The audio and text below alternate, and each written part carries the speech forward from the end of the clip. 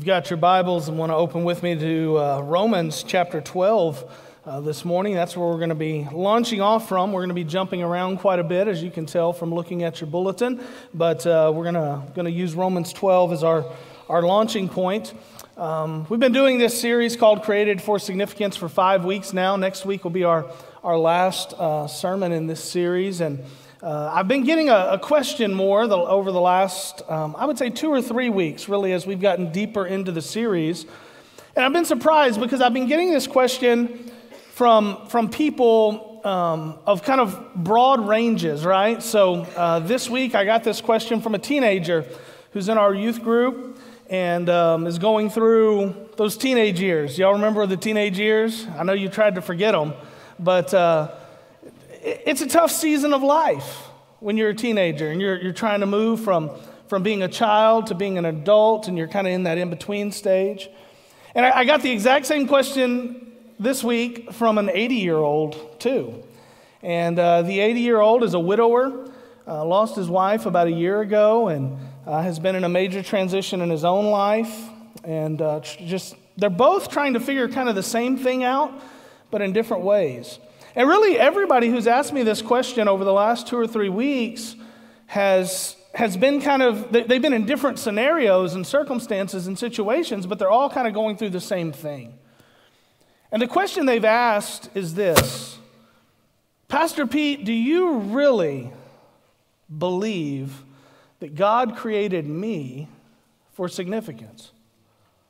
You've been talking about it, you've been preaching about it, you've been saying it, but do you really believe that God created me for significance? That me in my teenage years where nothing makes sense and everything's kind of chaotic and you're going through all the ups and downs of that. Do you really think that God has a plan and a purpose and a future for me? You may have felt like that as a teenager yourself, or maybe you're in the situation of the gentleman who's in his 80s and he's kind of through what he considers to be the prime of his life, and he's now transitioned into this lonely stage in life where the love of his life is gone, and all purpose and meaning and significance of life seems to be over, and he's wondering why God still has him here. Do you think God really created me for significance, that there's still something God wants me to do that's significant? And my answer to everybody who's asked me that question has been a resounding yes. I genuinely believe that God has a great, wonderful, awesome, amazing plan for our lives. For each and every one of us, wherever we're at on our timeline, you have been created for a purpose. You have been created on purpose. God has a plan for you, a significant plan. But it doesn't always feel that way, does it? It doesn't always feel like God created us for significance. I think one of the main reasons for that is because many of us, we have been, I'll use the word, we've been misled, and we've misunderstood what it means to be devoted to God. You see, many of us feel that being devoted to God is a way to find significance in our life, and that's true. That's what we're going to talk about today, is our devotion and its importance in us finding our significance.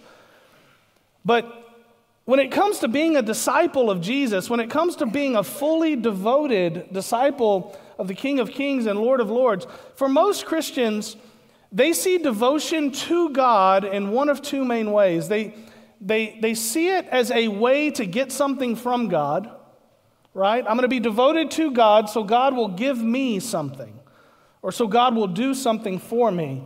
It's a way to get things from God. Or they see it as their means to do things for God. It's either a way to get stuff from God or a way to check boxes and do things for God. And that's really not what devotion to God is about. You see, the reality is our devotion is not about what we get from God or what we do for God. Our devotion is about what we give to God. If I had to sum it all up and just simplify it and boil it all down into one point, which y'all probably wish I would if you've looked at the bulletin today. But if I had to boil it all down into one point, it would be this, and this is the big idea for today. It's not about getting more, it's about giving more. You see, being devoted is not about getting more from God, it's about giving more to God. Now, I know many of you are worn out and overwhelmed, and the thought right now of giving anything more to anyone, even the Lord, is terrifying. But I promise this is going to make sense as we work our way through it. Who has the Rubik's Cube that was passed around? Bring it up here. As you bring it up, mix it up. How many of y'all touched the Rubik's Cube and mixed it up on your way in? Good, a lot of you. That was the idea. I want my son to come up here as well. Here, stay up here for just a second. Keep mixing it for a minute. There are 43, y'all come over here towards center stage so y'all can be on the screen. You got to be on the screen. 43 quintillion ways to mix this up. So it has been mixed up by a lot of you. We didn't set this up before. You haven't put it in any certain order, have you? It's just a random order. Okay, it's one of the, thank you very much. Let's give him a round of applause. You can go back to your seat. 43 quintillion ways for this puzzle to be mixed up. How many of you have ever tried to solve one of these? Yeah, and me too, a lot. How many of you have ever solved one? Just a few of us, that's right. Steve, you want to come up here and do it? Oh, and he says, no, that was a long time ago. We're going to let my son solve it. Get up here, right center stage, right in the front for everybody. And while he's doing that, I'm going to talk a little bit. So 43 quintillion ways for this thing to be mixed up. And I'm using this today because it's kind of an example of life. If you've ever felt like your life was mixed up, like there's 43 quintillion ways for us to mix up our lives, amen? And we're trying hard to get everything to line up in life. We're trying hard to get everything to come together. And the idea for this is to get all the colors on the right sides, right? But it's really, really hard. And it's, for me, with life and with the Rubik's Cube, it seems like the harder I try, the more messed up I get it. Amen? Have you ever done that? Like, I'll get to a place with this puzzle and I'll be like, okay, I'm on the right track. And then I look at the other side and it's mixed up worse than it was before. And I'm like, how in the world is this ever going to come together? And the reality is the Rubik's Cube itself isn't that hard to solve if you know how to solve it. There are what they call algorithms, which is what he's doing here, to move the colors around and to get everything on the right side of things. And just like that, it's done. Give my son Peter a round of applause. Thank you, son. You can go sit down. It happens really quick. Wait, son, how many algorithms are there? How many algorithms did you just use to solve this? Yeah, it was like five or six. So if you know 5 or 6 methods, tricks, algorithms, you can solve this. And you can learn those and you can memorize those like he has, and you can get it all in order. Can I just tell you, when it comes to life, there's only a few things we really need to do to get things in order. Just a few. Read this with me in Romans 12, 1 through 2. Paul says this, he says, therefore, brothers and sisters, so this is for all of us, for the church, for disciples. He says, in view of the mercies of God, I urge you to present your bodies as a living sacrifice, holy and pleasing to God. That's the goal. That's what we're talking about today. How do we do that? And then he says, this is your true worship. Do not be conformed to this age, but be transformed by the renewing of your mind so that you may discern what is the good, pleasing, and perfect will of God. We're really picking up here where we left off last week, because last week we said that God's mercy makes all the difference. And here Paul says, in view of the mercies of God, I urge you to present your bodies as a living sacrifice, holy and pleasing to God. This is your true worship. But the question is, how do we do that? I mean, we could look at this verse, and I studied this verse this week. I got all kinds of cool Greek words and Greek things that we could talk about, and we could unpack, and I could probably really impress you with today. But the problem is, you would probably still leave here all mixed up. It would be like me mixing this Rubik's Cube all up and tossing it to you and telling you to solve it without teaching you the algorithms of how to solve it. So today, rather than diving into the depths of this verse and the Greek around it and that, I want to just come back to the practical aspects of it. How do we make our lives this living sacrifice? How do we be devoted to the Lord, not to get things from God, not to do things for God, but to give our lives to Him? Okay? So we have a lot of points, and we're just going to be able to scratch the surface of each of them. But the good news is they're really simple. Just like the algorithms to solve this Rubik's Cube, they're really simple things, and they're things you can apply to your life today that'll make a difference in your life today. The first one is this: we have to daily surrender our lives to Him. If we want things to come together, if we want our lives to be a living sacrifice for the Lord, we must surrender our lives to Him. There's no way out of this one, guys. And I'll tell you, everything that follows this today depends on this one. If you're going to try to keep your life for yourself, if you're going to try to do it your own way, nothing that we're going to talk about from here on forward is going to work. It's all contingent and laid upon the foundation of surrender and submission. The foundation of a disciple's life is built on those two words, surrender and submission. And we begin our journey of faith with surrender and submission. We repent of our sins and we surrender our lives to Christ. When we confess Christ as our Lord and our Savior, we are surrendering our lives to Him. We're saying, Lord, it's not mine anymore, it's now yours. When we become His disciples, we are surrendering our lives. And church, this never stops. That's not something you do one time at youth camp. It's not something you do one time in church. It's not something you do one time at the crusade or in the tent. For a disciple, we never stop surrendering and submitting our lives to the Lord. We have to do that every day. Every day we have to give up who we are. Every day we have to give up what we want. Every day we have to give up everything, and we have to make Him everything in our world. And if we do that, we are on our way to getting things squared away. Jesus said this in Luke 9:23, if anyone wants to follow after me, be my disciple, they want to follow me, He says, let him deny himself and take up his cross once in his life? Once a month? Every day. Take up his cross daily and follow me. Now, I'm not saying this is easy, church. In fact, I know from personal experience this is very hard. It's very complicated. It's very challenging. But nonetheless, it has to be our goal. Every day, I'm going to surrender my life to you. I'm going to submit my life to you. I'm going to surrender myself fully every day to God, His will, His plan, His kingdom. Paul said this to the Galatians. He said in chapter 2, verse 20, I have been crucified with Christ. And because of that, he says, I no longer live, but Christ lives in me. The life I now live in the body, he says, I live by faith in the Son of God who loved me and gave Himself for me. I do not set aside the grace of God, for if the righteousness comes through the law, then Christ died for nothing. I no longer live, Christ lives in me. It's not my life anymore. This is a man who understood that devotion to God was not possible without him sacrificing and submitting his life every single day back to the Lord. That's why he said, I no longer live. It's not mine.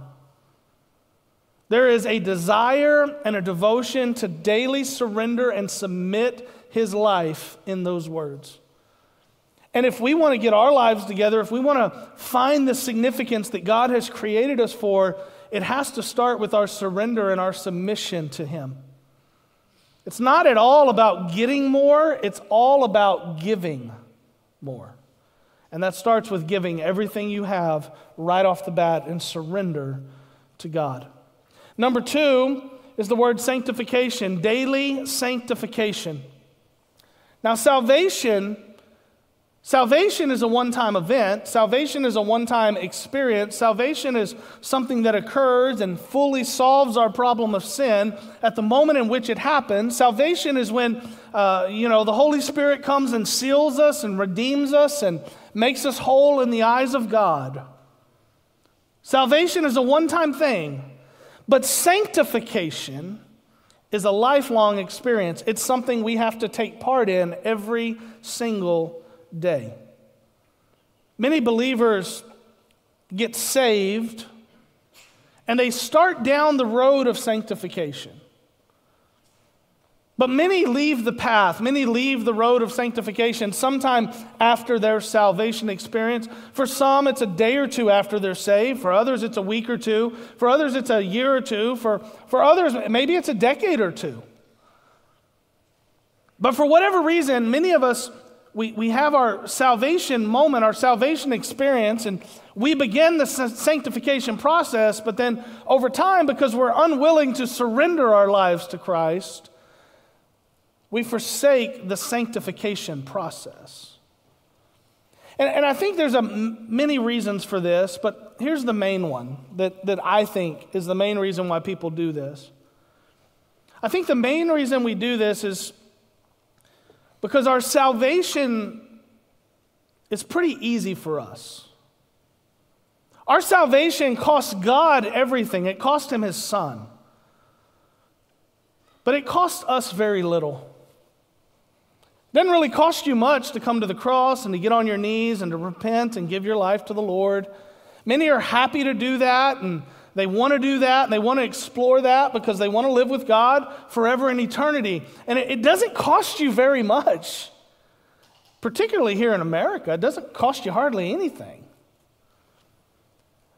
But the sanctification process, that's going to cost you. The sanctification process of daily, for the rest of your life, doing this as a lifelong thing, it's hard. And it's going to cost you something along the way. And many people get to a part in this process where they go, I'm just really not willing to surrender and submit that. I'm just really not willing to give that up. God, hey, you can go into this nook and this cranny of my heart, but you're not going into that one. I'm keeping that one for me. Or God, you can change this about me and that about me, but you know what? We're not working on that other part over there. I'm keeping that for me. And see, God doesn't want to leave you where you are because he's created you for significance. He's got a plan and a purpose for your life, but sometimes he's got to work some stuff out of you and he's got to work on you before he can do what he wants to do through you. And that's hard. And it gets messy. And we say, okay, I'm going to stop right there. I'm not reading that anymore. I'm going to skip over that chapter. Right? Because I don't want to be a part of that. But church, I'm telling you, if you want to find what you were created for, and if you want to see how God has created you for significance, you're going to have to take part daily in the sanctification process that God is doing in your life. Paul said this to the church in Thessalonica, 1 Thessalonians 5:23-24. He says, "Now may the God of peace himself sanctify you completely. And may your whole spirit, soul, and body be kept sound and blameless at the coming of our Lord Jesus Christ." He says, "He who calls you is faithful, and he will do it." Hey, this church in Thessalonica was not a perfect church. These are by no means perfect people. These are people who could be described as in many ways, but probably not described as model disciples. But Paul is praying that God would sanctify them completely, that they would submit and surrender their lives to his sanctification process so that they could be transformed and changed over the course of their life. And he says, "He who calls you is faithful," and he will do this, but you're going to have to submit to it every single day. Church, every day we should be surrendering ourselves to God and his process of sanctification. We should be asking God every day to work on us, to work in us, and then to work through us. You see, many Christians today want God to work through them before they ever allow God to work in them. Many people want God to work through them and send them on mission trips, or they want God to work through them and use them to win their office or their school or their community or their town for Christ. They want God to work through them in the lives of their family or in their children. They want and they plead and they ask God to work through them in whatever other area it might be. There are a lot of people, I'm convinced, who really, genuinely, sincerely want God to work through them. And I believe God can use anyone, church. I believe God can use anyone at any time in any way He chooses or wants to. Amen? But here's the reality.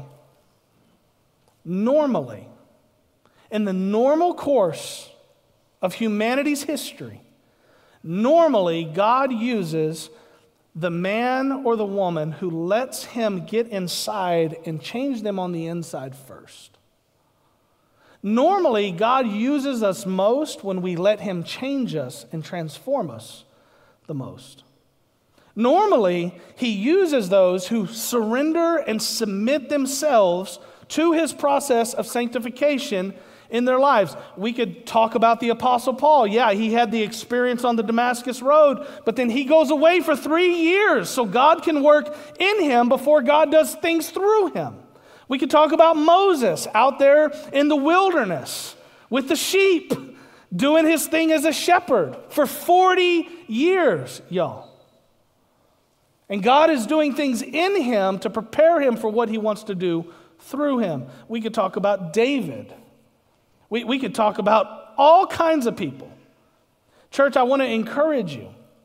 I want to tell you this week, I want to encourage you to just give it to God and let Him do the work in you. Submit to Him, surrender to Him, and let His process of sanctification take hold in your life. You're going to be better for it. It's going to be hard. It might hurt.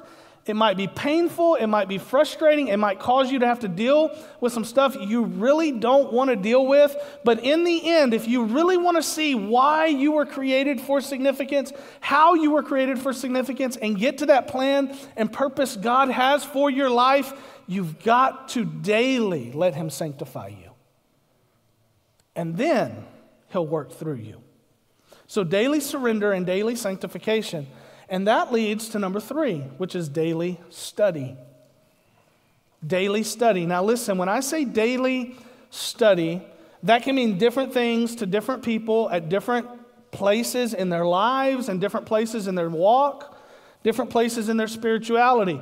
So I'm not going to get up here today and tell you need to read the Bible for 10 minutes, or you need to read the Bible for 30 minutes, or you need to read the Bible for 3 hours, because this is not about checking a box.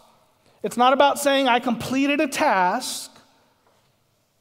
This is about spending time with the Lord in whatever amount He needs to spend time with you, and that's going to be different for all of us.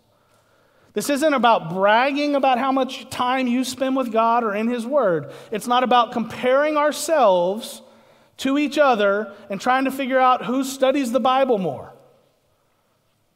But the reality is this: we need to be devoted to the Lord's Word. If we're devoted to God, we need to be devoted to His Word. If we're devoted to the Lord, then we're going to read the book that He wrote for us. God wrote the Bible for you. Do you know that? He gave it to you so you would read it, so you would study it, so you would memorize it, so you would meditate on it. It's part of the way He sanctifies your life every day is by getting in His Word and studying it every day. You want to hear from God, read His Word. I hear people all the time, God doesn't talk to me. Well, then you're not reading the Bible. If you want God to talk to you, the quickest and easiest way to hear from the Lord is to get in the book He wrote for you. It is living, it is active, it's sharper than a double-edged sword. It'll cut you to the marrow. It'll heal your wounds. It'll dry up your tears, and then it'll make you cry. It'll do it all. You see, part of our devotion and our daily surrender and our daily submission involves the study of God's holy word. And I don't mean looking at the verse of the day on your favorite app on your phone and posting it on social media, making people think you're real spiritual. I mean sitting down, praying, meditating, considering what it has to say about your life and allowing it to sanctify you. I mean getting together to discuss it with other people. I mean talking to people about it on the phone. I mean praying about it and letting God's word sanctify you and transform you from the inside out. Paul gives us a good reminder in 2 Timothy 3:16 and 17. He says, all scripture is inspired by God and is profitable for teaching and rebuking and correcting and training in righteousness, so that the man of God may be complete and equipped for every good work. Now, I know many people struggle with studying God's word consistently. I've struggled with it at times in my life. It can be hard to do this every day. Amen?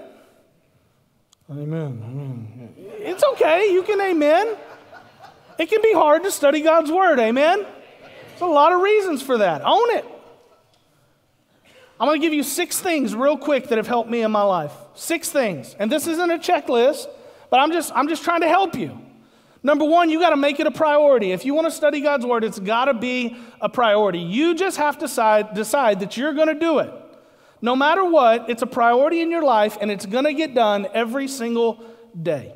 If reading God's word is priority number 10 or 11 or 15 in your life, it's probably not going to happen. It's got to be a priority. Number 2, you got to have a plan.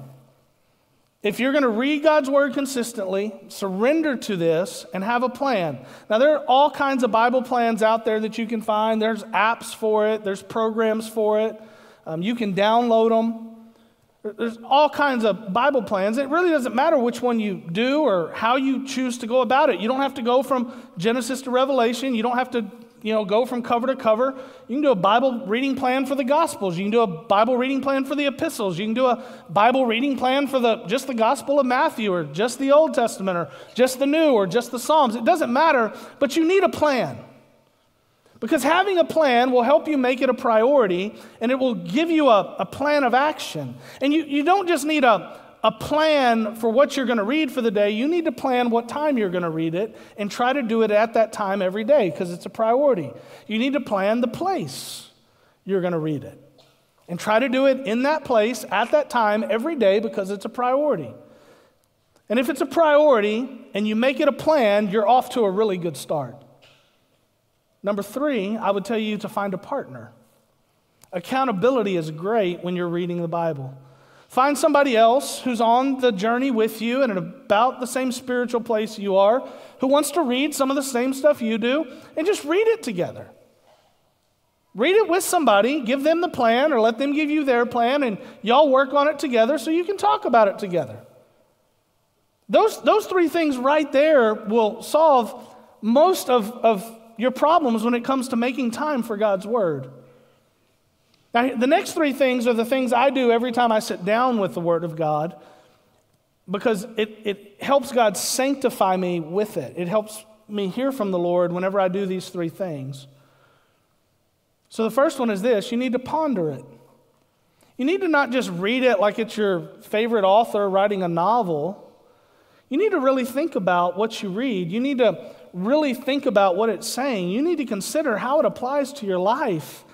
You need to think about why that verse matters to you today, what God wants to do with that. You need to ponder it, meditate on it, consider it. Next, praise God for it. I didn't always do this when I was reading the Bible, but I've noticed over the years as I've incorporated this into my time, every single time I read the Word of God, I thank God for His Word. Even when it cuts me to the bone, even when it shows me how wrong I've been, even when it challenges me, even when it's hard on me, I thank God for His Word. I praise Him for it. I praise Him that I can hold it. I praise Him that I can read it. I praise Him that I have the ability to just be with Him through it. These praises or prayers don't have to be long. They don't have to be eloquent. They just sincerely thank God for His Word. And then here's the last one. Proclaim it. Tell others about what you read. Tell people about what's going on in your life. Tell people about how it's sanctifying you.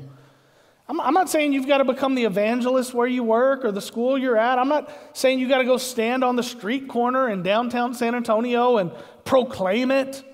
It's fine if that's what God called you to do. That's not what I'm saying. I'm just saying as you're visiting with people and talking with people and out and about in your life, share what God's doing. Not so you can get more from God, not to impress God, not to check it off a list or a box to say you did it, but just because when you share it and when you proclaim it, number one, it's going to be a blessing to whoever you proclaim it to, because God's word doesn't come back void or empty. But number two, it's going to be a blessing to you. God is going to bless you when you do that. So proclaim it. And remember, we don't do these things so we can get more from God. The reality is when we're doing these things, we're giving more to God. That's what devotion is all about. The next point is this: we need to daily be involved in some form of service. We need to daily serve or have daily service in our life. Remember what Paul said there in Romans 12:1, "Therefore, brothers and sisters, in view of the mercies of God, I urge you to present your bodies as a living sacrifice, holy and pleasing to God." He says this is your true worship. When we are living in full submission and surrender to the Lord, when we're being sanctified daily, when we're in the Word of God and studying it daily, there's a very natural thing that'll happen in your life. You won't even have to work on this or think about this. It'll just naturally happen. It'll become a part of your worship. It'll become a part of your praise. It'll become a part of you living as a sacrifice for the Lord, as Paul talks about here in Romans 12. And that is, God will start using you in the lives of other people. Jesus is our example for this. Jesus is our example for everything. But Jesus, he says this in Mark chapter 10, verse 43. He says, "But it's not so among you. On the contrary, whoever wants to become great among you will be your servant. And whoever wants to be first among you will be a slave to all. For even the Son of Man," he says, "did not come to be served, but to serve, and to give his life as a ransom for many." Listen, church, your service to the Lord does not have to happen here on this campus. I know for some of y'all are surprised by that. Your service to the Lord doesn't have to happen here. In fact, I'll go so far as to say this: if we're really living as disciples, if we're really living as kingdom-minded people who are devoted and dedicated disciples of Jesus Christ, the overwhelming majority of our service, our spiritual service, will happen outside of these walls and off this campus. You can serve your family. You can serve your friends, you can serve your neighbors, you can serve your coworkers, you can serve the students who surround you at school, you can serve strangers on the street, you can serve the employees you have or you manage, you can serve your customers. If you stand at a checkout station all day long, you can serve people right there. There are so many different ways you can serve people. And I don't see any reason why all of us should not or cannot serve someone else every single day of our lives. And when we serve, we don't do it to get something from God. We don't do it because we think God's going to bless us for serving someone. We do it because it's a part of our spiritual act of worship. It's a part of us serving God. It's a part of our call. It's a part of our devotion. It's not about getting anything from or getting more from God. It's about giving Him more of us so He can show us why we have been created for significance. And for those of y'all who are tired and thinking about the prospect of daily surrendering and daily going through this process of sanctification and daily studying and daily service, you're going to like the next one, okay? This one's going to get you real good if you're tired. I call this the daily Sabbath. You need to rest a little every day. The older I get, the more I value rest. Amen. Some of y'all are chuckling. You're supposed to amen. And I'll be the first to say, I'm not really good at resting. I find it a constant battle for me to do it because I enjoy what the Lord has called me to do in life.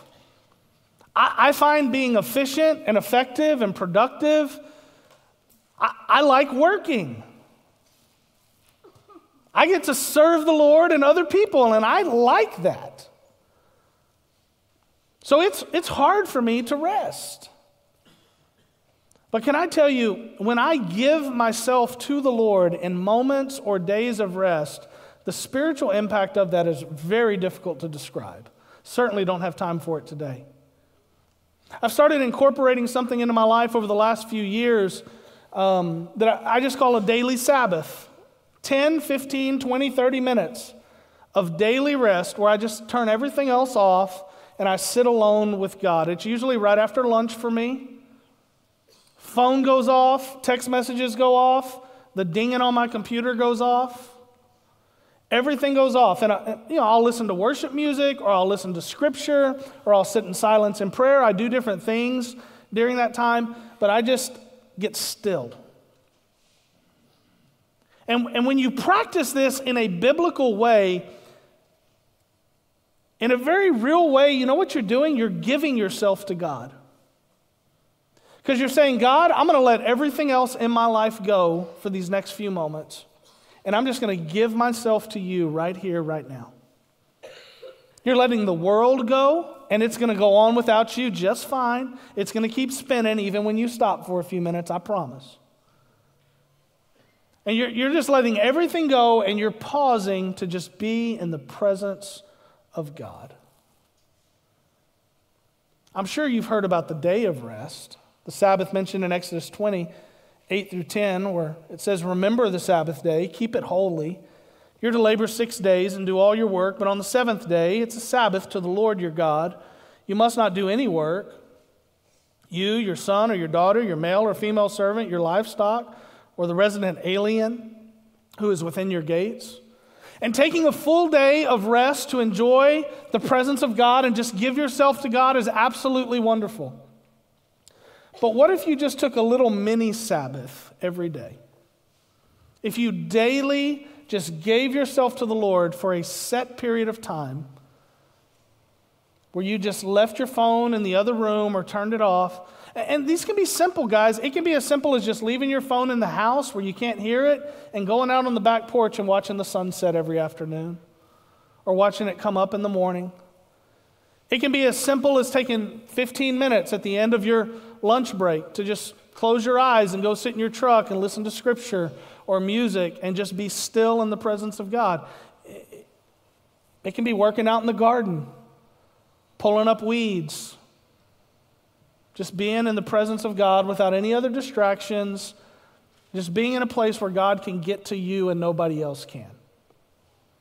I guess what I'm saying is it doesn't have to be fancy or complicated, but if you'll just do it, if you'll just give yourself to the Lord for those little mini Sabbaths, if you'll put the effort into doing that a little bit every day, I think you will see a major blessing in your life. And it'll remind you every day why God's created you for significance. This next one is what I call daily stewardship. And just like with the Sabbath, it's not exactly what you're probably thinking when you hear the word stewardship. It's not about money. Don't worry. You don't have to grab your pocketbook. It's not about what you're putting in the offering can at all. It's just about making the most of every single day the Lord gives you. It's about approaching the day every day and saying, Lord, I'm going to make the most of this day. I'm going to be a good steward of the life you've given me. I'm going to surrender it all to you, and I'm going to do what you want me and need me to do today. I'm going to give myself fully to your plan and your purposes this day. It's about not wasting a single day, but instead being intentional about stewarding your days wisely. Paul told the Ephesians in chapter 5, verse 15, he said, pay careful attention then to how you walk. Not as unwise people, but as wise, making the most of the time because the days are evil.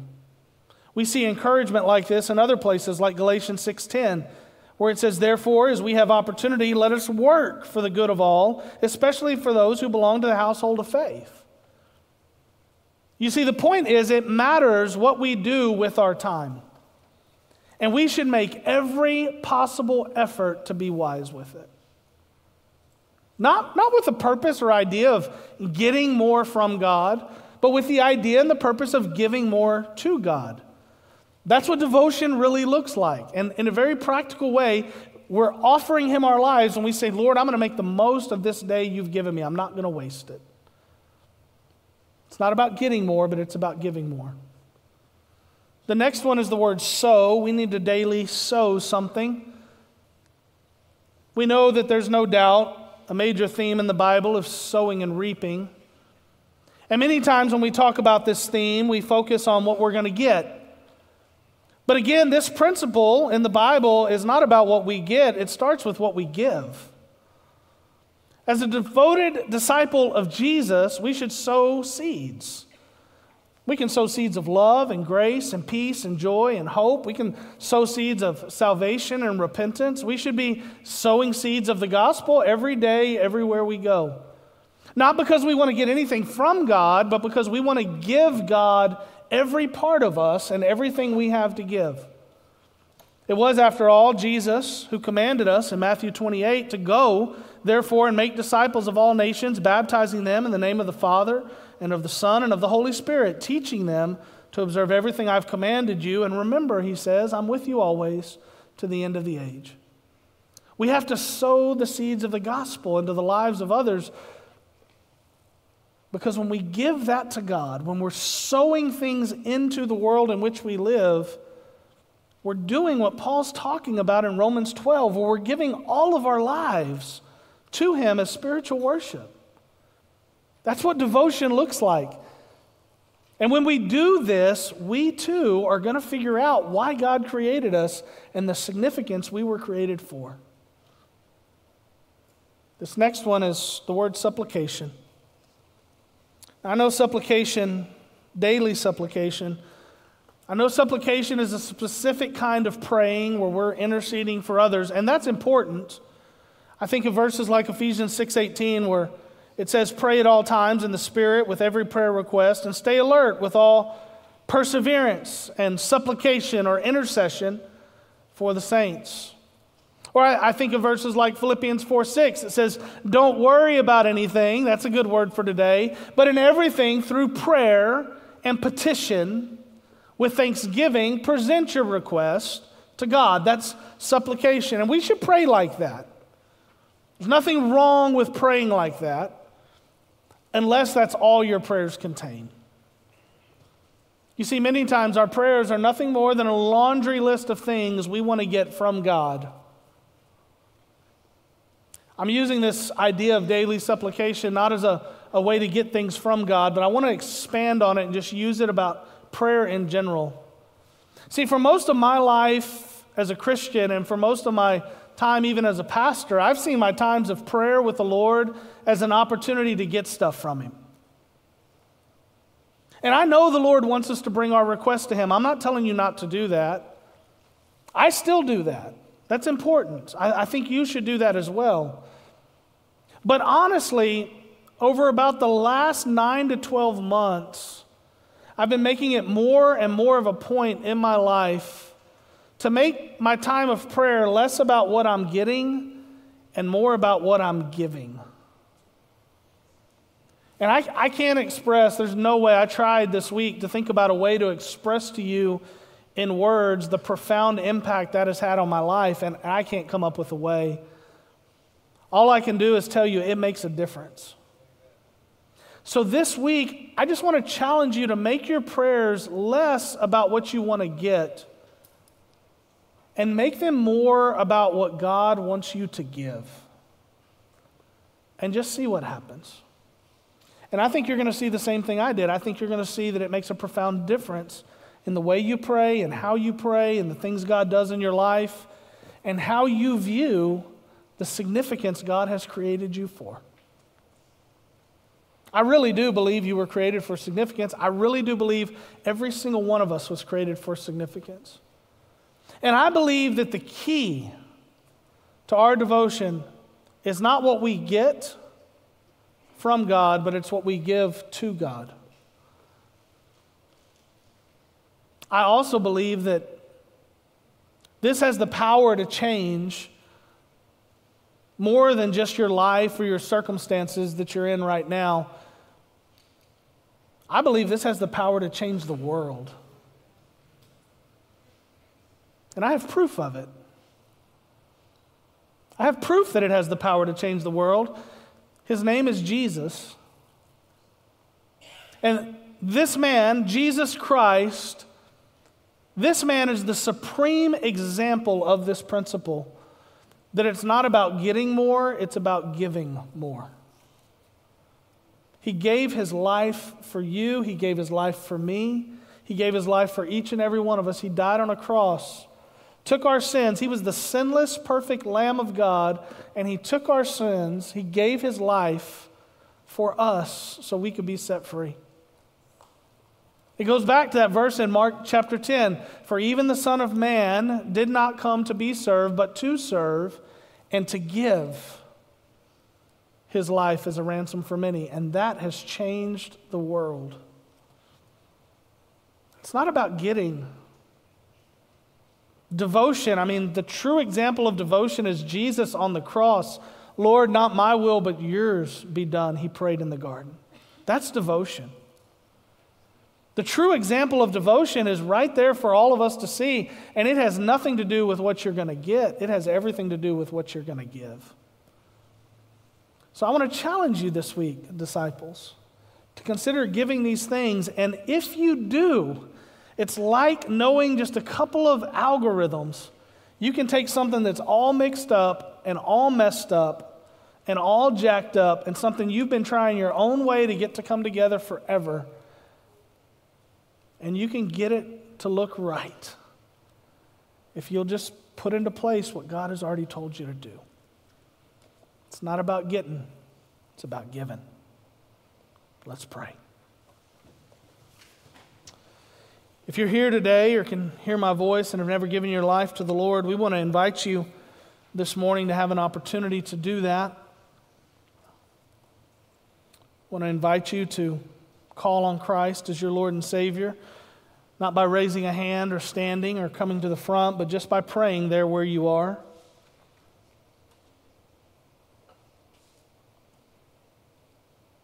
If that's you, just say this. Say, Lord, it's me. I confess that I'm a sinner. I know that I've messed things up and gone astray, so I ask now by faith that you would change me and make me new. Lord, I ask by faith that you would forgive me of my sins and give me the great gift of eternal life. I thank you for your grace and your goodness, for your love and for your mercy, and for saving me today. Father, as we close today, I pray, Lord, you would help us this week to do these simple things, though they're simple to talk about and simple to list and simple to even see on a piece of paper. Lord, they're hard to do. There's nothing easy about it, being devoted. There's nothing quick or simple about it. But there is something incredibly special and significant about it. And Lord, if we want to realize and understand and truly, Father, truly comprehend what it means to be created for significance, these are some of the key things we're going to have to do. Because we're never going to know the truth of our significance until we are fully devoted to you. So, Father, I just pray that you would help us to do that. Help these who have gathered here to do it. Lord, help us in the area of grace to forgive ourselves when we fall short one day when we don't get it done. Help us to get back up the next day and return to that spirit of devotion and to try again. Lord, we love you. We thank you. We ask your blessing now as we come to your table to take part in the Lord's Supper, as we remember your devotion and your sacrifice and your love. Father, bless this time as well. In Jesus' name, amen.